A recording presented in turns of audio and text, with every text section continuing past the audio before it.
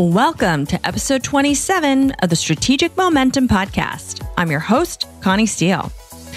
Over the past decade, there's been a trend towards or even movement of brands and businesses being a force for good.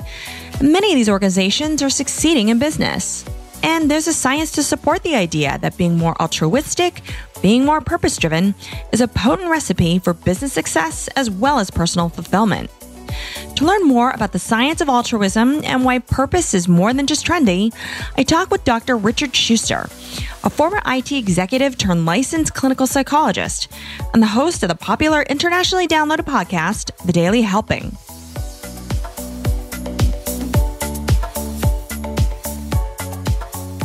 Thanks so much for joining us on the show today, Dr. Richard. It is an honor to be here, Connie. Thank you for having me. So I'd love for you to share your career journey with us, as you've certainly had quite a story that has led you to where you are today. It's really funny because if I go back 20 years or so, I would never have envisioned in any way, shape, or form that I'd be doing what I'm doing today.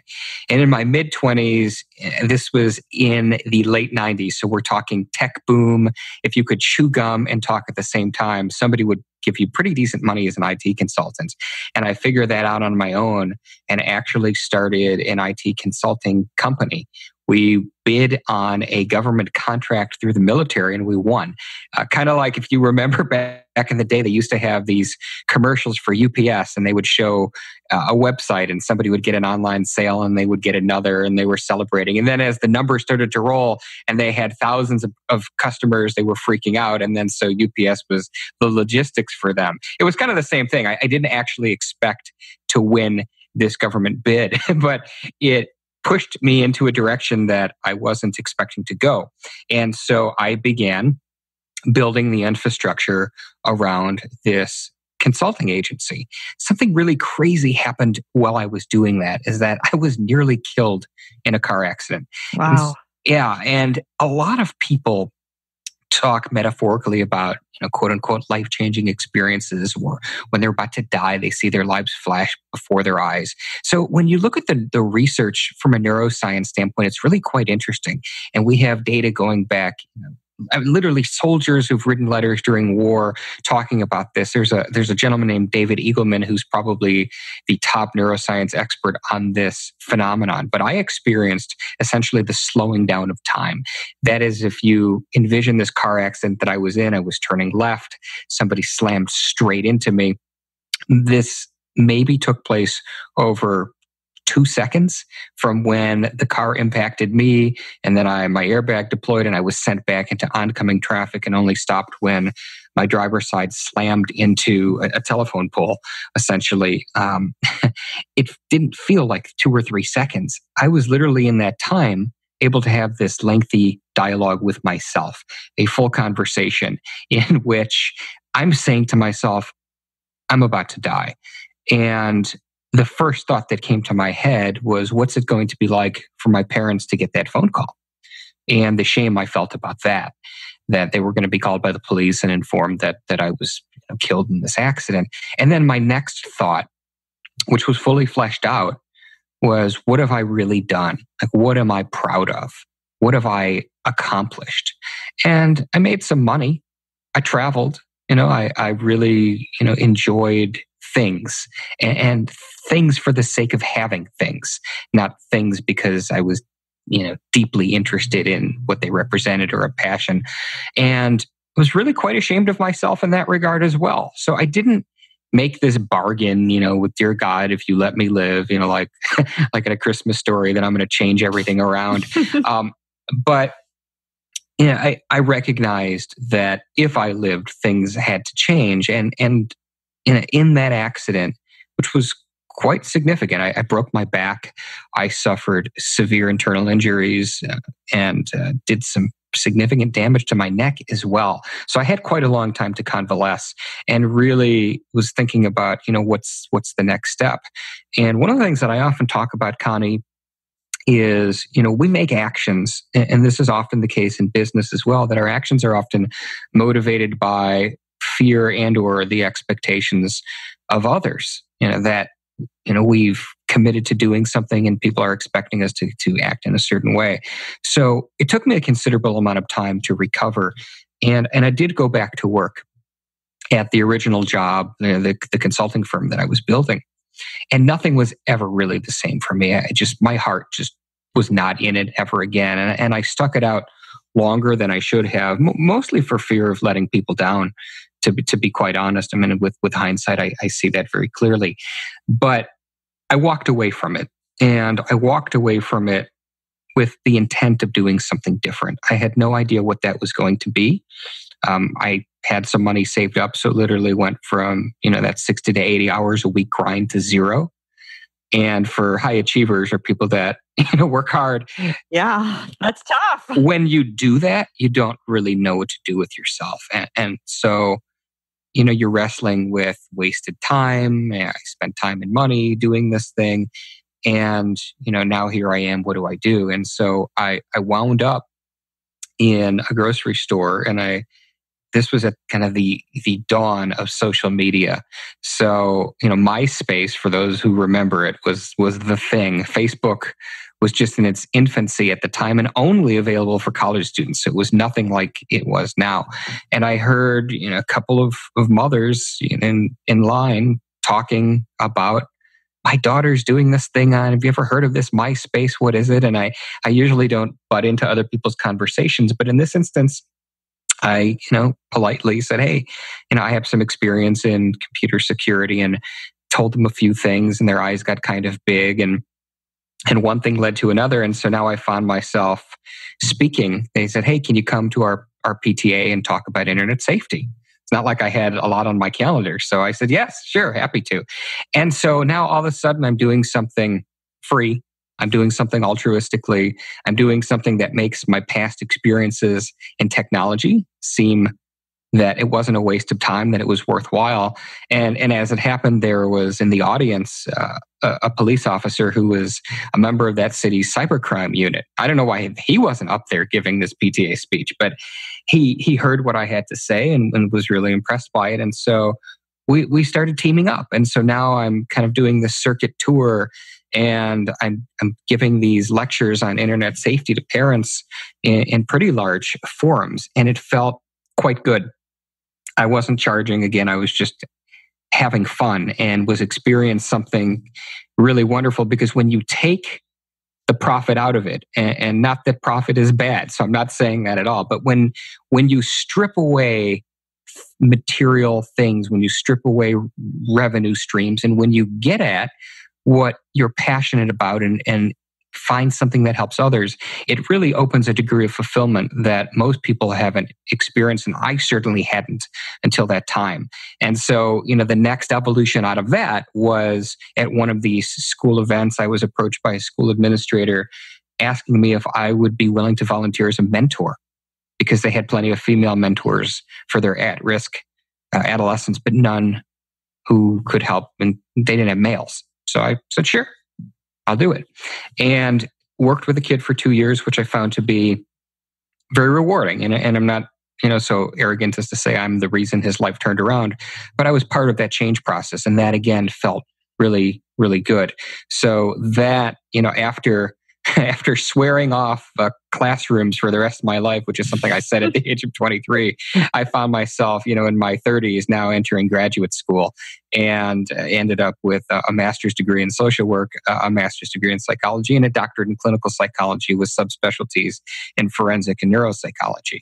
So that really brought things forward to me today, to where, again, everything that I try and do now is mission driven. And when I became very granularly clear on what my personal focus is, which is helping make a difference in the lives of others, even if it's of no direct benefit to myself, then it's able to use that from go and find ways to implement that in your professional life to give you fulfillment, freedom, and have all the kinds of things that entrepreneurs wish they could do. Again, and things always spiral. And of course, that led to me creating the Daily Helping podcast and my charity for children, Every Kid Rocks, which provides speech, physical, and occupational therapy to kids that just need a boost to reach their true potential. So that, Connie, is my story of how everything evolved from being a very materialistic, corporate-focused, 20-something that just wanted to acquire things to what I'm doing today and my brand and platform, which serve to help others and educate on the science of altruism. That's a pretty amazing story. And it really sounds like throughout this journey, you were able to define a clear purpose for yourself and really what creates fulfillment versus what you said before, which was, at times when you're younger, you assume you want material things, or you assume that, I think for a lot of people when you're starting off, maybe climbing that corporate ladder, the thought of achieving more power and influence in that regard is what fulfills you. And it was clear that it wasn't. It wasn't something that fulfilled you. It wasn't. And I wanted it to be, because those are the expectations, right? We go to, for those of us that go to college, like what do they teach you? You go to college, the expectations are if you're going to college, you're going to get out and you're going to be able to get a better job and you're going to be able to climb that ladder or reach for that opportunity to have success on your own. But we look at that generally speaking in financial terms, right? Like how many people do you talk to who are recent graduates who say, yeah, I'm really excited now that I'm out of college that I want to do things. I want to do things that really are in line with my core values and make me happy. That's not what people say. People say, they're looking to get into X demographic, X business sector, buy the house, do all these things. And again, there's nothing wrong with all of that. But society has pushed us in a particular way that we have an emphasis on the material. And not only do we have an emphasis on the material, which has kind of always been there in Western society, but because of social media and the impact that technology in general has had on personality functioning, it's a keeping up with the Joneses mentality more than ever before. Because if we're not able to demonstrate in social media that, we are happy and doing all of these amazing things, research shows we actually internalize that and are at higher risk for significant emotional distress than those that don't. It's really quite interesting. Oh, that is interesting.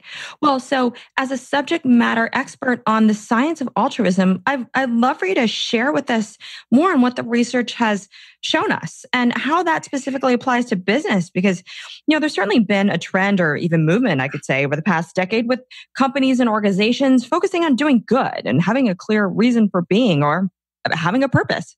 That's right. So it's so wonderful that has been the case. And there are people in the forefront of this, like Bob Berg, who has been a guest on my show, and I'm privileged to know him. The focus is starting to shift. There's the conscious capitalism movement. There's all these entities that are out there that are pushing profits are great, and they are, but let's focus on doing some good with them. And so when we talk about altruism, there's different ways of looking at that. So the true definition of altruism is helping someone with no expectation of receiving something in return. There's no reciprocity expected. It's just simply you want to do something good for the sake of doing something good. And what's really interesting about it is we live in an era where, in addition to our technology that, in our personal devices and all these things, the advances in neuroscience have been incredible. And so one of the things that we're able to do is utilize real-time diagnostic imaging. And we actually can tell when we're engaged in certain kinds of activities, what parts of the brains light up in real time, what neurotransmitters get released into our bodies. It's really wonderful. So as an example, let's say, Connie, you go outside today and somebody gives you $1,000. That would be awesome. And if your brain was being monitored in real time, we would see parts of your brain light up. The reward center of our brain, which is a very ancient part of our brain, it's called the mesolimbic pathway. That would be lighting up like a Christmas tree. Now, here's what's interesting. If you then turned around and you gave somebody $1,000 and we're still monitoring your brain, same exact parts of the brain light up. That is, from a neurobiological standpoint, there is zero distinction what happens in our bodies. between helping and between giving.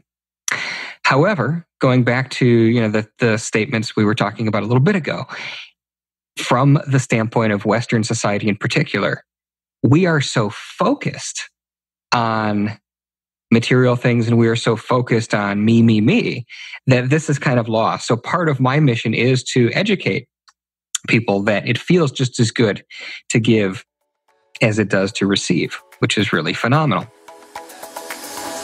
As Dr. Schuster indicated, society has pushed us in a particular way that we have an emphasis on the material. And for him, and certainly countless others, he's learned that this didn't create the fulfillment that he was looking for. And through his own personal and professional experiences, this focus on helping others has just been as rewarding and fulfilling than receiving. And that's all backed up by science.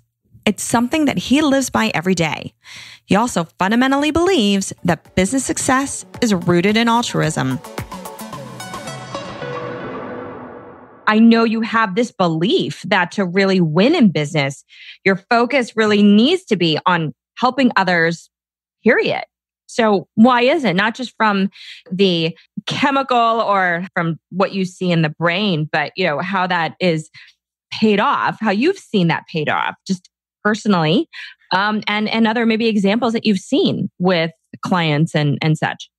Yeah, so Harvey Mackay's, he's got a lot of books and most of them have the term shark in the title, but he had one about swim with the sharks without being eaten alive. And it talks about selling and negotiating. So from a business standpoint, you have the traditional kind of sales mindset that says these people who believe that they can sell ice cube to Eskimos and beachfront property in the desert, those sorts of things. When your mission, your purpose, your business is aligned with core values that you believe in and you promote, there's none of that game. There's none of that, let me put on my, sales face and be able to convince you of why you need my product or services. When it's mission driven, the passion of what you're doing is going to shine through. The purpose of your organization shines through, and it resonates with a degree of genuineness that you wouldn't have otherwise. So that's one thing. The other thing that's interesting, and another name that I'll drop who is phenomenal in this, is Paul Jezak. And Paul Jezak is the guy when it comes to studying neuroscience and business. And he talks a lot about oxytocin, which many people might have heard about. And it's a hormone that promotes feelings of trust. And so this, to break out a little bit of neuroscience, it's produced in the hypothalamus. It's released into our bloodstream. And there have been many, many studies on oxytocin and what the presence of oxytocin means to our bodies. And certainly it does promote feelings of trust. But what's interesting is it lessens levels of stress and anxiety. It elevates one's mood. And what's interesting is that people who have higher levels of oxytocin have far fewer sick days at work. And, from the standpoint of teams, there's a greater collaborative experience when there's higher degrees of oxytocin. So when you have people that have come together that get behind the values and the mission of a particular company's objective, they create better teams. They work more synergistically.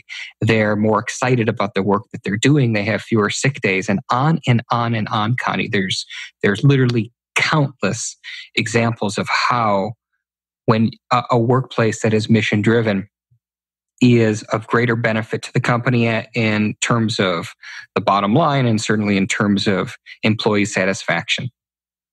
So, that's interesting you said that, because my previous guest, who is the head of business development at The Fool, was talking about the importance of alignment and what he's calling this value exchange in order to be really effective in that particular role, but really effective for everyone. Where he said that if, his team isn't fully aligned with the goals of what they're trying to do, it becomes difficult. It can become contentious. And, his philosophy and perspective is really about, how can I help you? What value can I provide to you first versus what can I get out of it? It was definitely this, winning for we versus winning for me.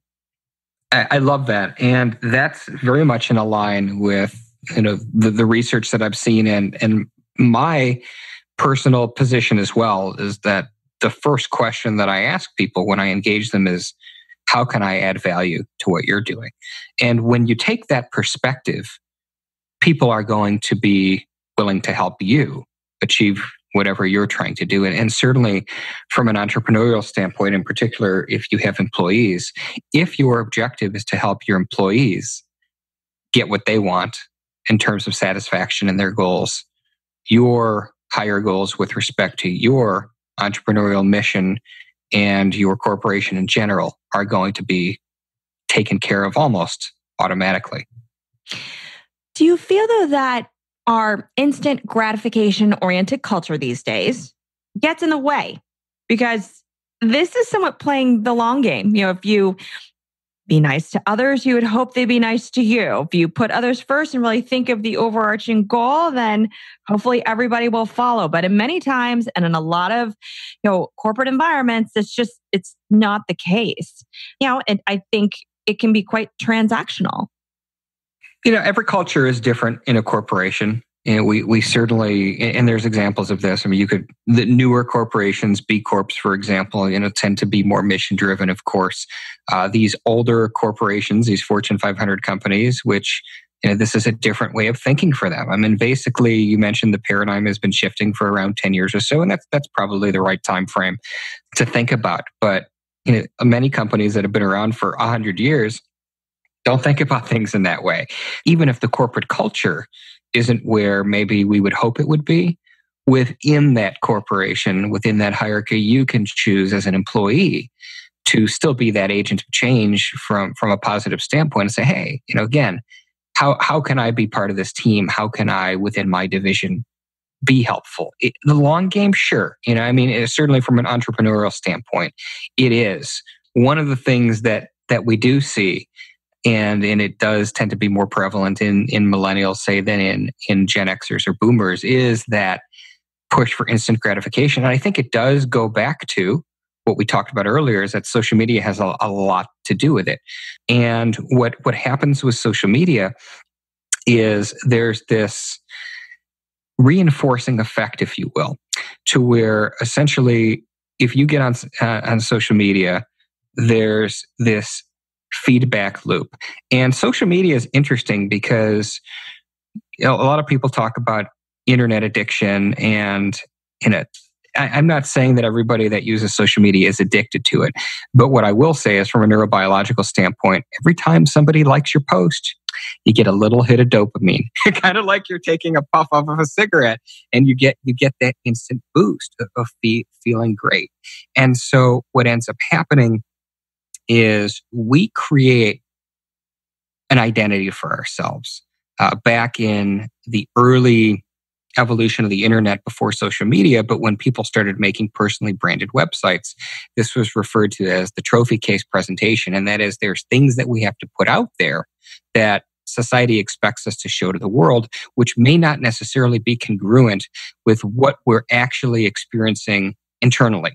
So back to the instant gratification, where this ties in, Connie, is that we might have a particular goal, and maybe it is a long-term goal, but everybody in our social media circle is posting things right now: new car, new house, vacation, life is wonderful, all of these things.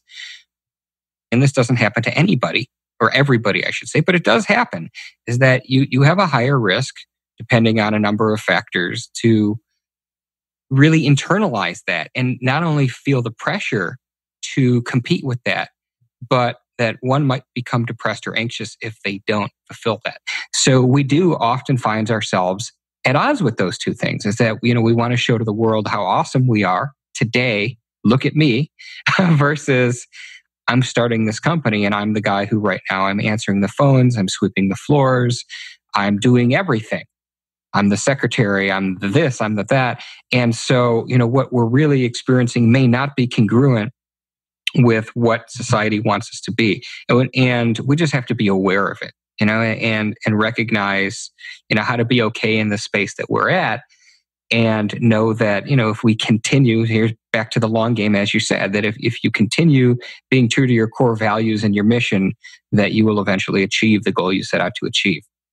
So certainly there's one thing for businesses to find their purpose, but yet at the end of the day, we all know that it starts and ends with individuals. So the things that you just said, it really sounds like it comes down to you defining, what your purpose is, what your mission is. How does that align to, the company? And hopefully you're passionate about that too, in order to help you move things forward. Right. From both sides. So what other things do you feel inhibit people from focusing on taking an altruistic approach? I mean, you talked about quite a few, but I'm just wondering if there's anything else that you would add to that. Fear is one for sure, that, within the corporate culture they may be in, and it may be frowned upon. I was just reading this morning the article on what the corporate culture was like allegedly in Papa John's, who was in all kinds of trouble in the media. Right. And so that type of environment sounded like it was quite toxic and hostile, particularly to females. And so, an environment like that wouldn't be the best place for one to kind of self-actualize and really add value in a way that's very altruistic. So, I say fear because if you're working, and that's an extreme example of if what was reported is true, but if you're working in a culture, because company culture in many ways determines how people are going to act, any environmental culture, any environmental stimuli is going to cause somebody to react as a result of it. So if the culture doesn't promote it, one might be afraid to do that.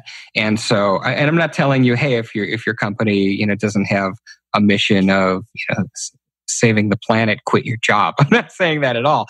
But I do think that, you do have to be honest with yourself and say, hey, for me to have maximum fulfillment, can I function where I'm at? And if I can't, what are potentially some other avenues in which I can meet that? A lot of people will come up to me and they say, well, it's easy for you to say, you're a clinical psychologist. It's your job to help others. And my response to that is you don't have to be, a healthcare professional to help people. It starts with what fires you, what's important to you. I mean, you have to know your values first. And if you don't know what your values are, then you're never going to be able to steer that ship. And there's countless books and websites and instruments and things that people can take online to really help clarify what their values are. Because from your values, then you can derive specific missions. So, back to the example I was just talking about, that maybe you really want to help kids, but you're an accountant. So volunteer at a Boys and Girls Club. There's different ways to be able to get that fulfillment in your life and out of your life, because we need the fulfillment. It doesn't necessarily have to come from the workplace or from outside it. But for most people, they do need to have that sense of purpose in their lives. Taking an altruistic approach, one where you think of adding value or helping others first, can be stymied by your company culture, fear, and even what you see on social media. To break through that inertia, Dr. Richard tells us it starts with what's important to you, which entails knowing your own personal values, define your own mission and purpose, align that to your work life. Yet finding those things that give you fulfillment and purpose don't have to come from your day-to-day business life either. Well, so what other recommendations do you have in terms of breaking through that inertia? You already just started to lay out some. And, my takeaway from the one that you just mentioned is that to break through that inertia, it's looking internally, potentially, if that's possible in your work environment, but also not limiting that. Look outside, because the things that you can do outside is something that you probably could take inside in your day-to-day business life. Yes. And one of the things that I would also say is quite important is who you choose to surround yourself with. So now, before your audience drones, because here comes the classic Jim Rohn quote about you're the average of the 5 people you hang around with, which every self-help podcast has to have. So if I'm the first one to share it on your show, pop a cork, because, everybody on a self-help podcast talks about that quote. But I'm more interested in talking about the why behind that. And so from a brain standpoint, brain functioning standpoint, we've actually learned in the last 10 years or so about these little guys hanging up on our head called mirror neurons. And so I was asked by NBC about half a year ago to help them with an article on what happens to our brain when we watch football. And so what's interesting about this is, like, if you think about sports, so if you're at a football game or a soccer game or what have you, and your team scores, you may jump up in jubilation and you may high five or hug total strangers. Translate that to an environment outside of sports. There's no way that happens, right? Like if you just went up to somebody and hugged them on a subway, you may go to jail or you might get punched in the face, right? So these things in our brain called mirror neurons are basically there to help us feel comfortable and connect to people that we feel like we're in alignment with. So sports was an example, but it certainly holds true in business and it certainly holds true in other aspects of our life. We understand that we take on the persona, those neurons in our brains, they're called mirror neurons for a reason, because we mirror those people that we spend the most amount of time with. So part of becoming in alignment and finding what your purpose is, once you've done that first step and you've really become very crystal clear on what your values are, and once you find what's important to you, you have to surround yourself with people who share that mindset or share that commitment. So it doesn't mean like if your passion is, creating a no-kill shelter for dogs, that doesn't mean that you have to surround yourself just with people that want to do the same thing.